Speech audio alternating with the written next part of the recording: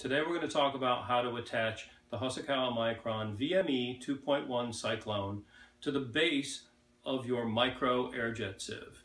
First, we're going to confirm that all of the hosing from the vacuum, the network connection, the balance connection, the power for the vacuum, and the power for the unit have been detached. We're then going to turn the unit upside down, giving yourself a little bit of area so that you can lay the cyclone alongside here, and then remove the mounting feet. Okay, and notice the curvature of the base of the unit. Quite frankly, it's the same as your cyclone. So now, we turn the cyclone so that it hangs down, as I mentioned before. So we have some steadiness there. Align the openings, reattach the feet. Okay, make certain that they are snug.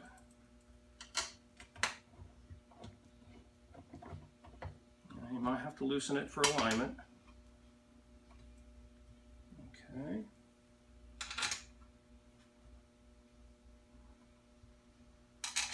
Connect them.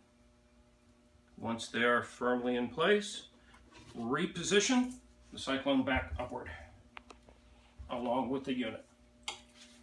Now, what we're going to do is we're going to take the hose that was supplied with the unit. However, we've reduced this in length so that it's short.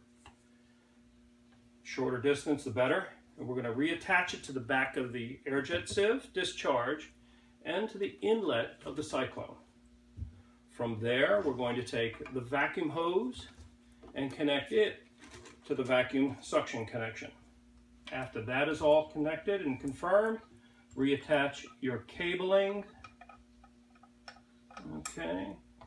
Your power supply for your vacuum, your power for your unit, and if you're using the balance communication.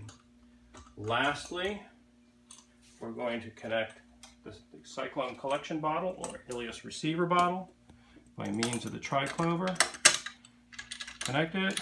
You may have to back it off and then re-secure it. Make certain that the connections are firm so that there's no leaks, and congratulations, you've just attached your cyclone to your Mikro Air Jet Sieve. Again, model VME 2.1 cyclone, Mikro Air Jet Sieve, model MAJSx, can be either the basic and or the advanced. Thank you.